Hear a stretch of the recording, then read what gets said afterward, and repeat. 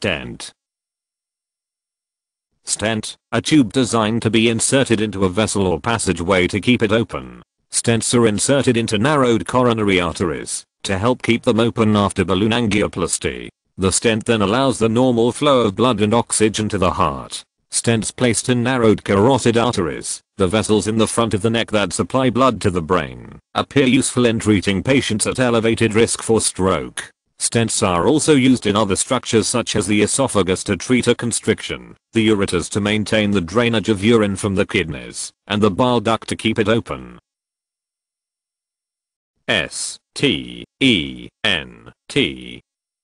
Stent.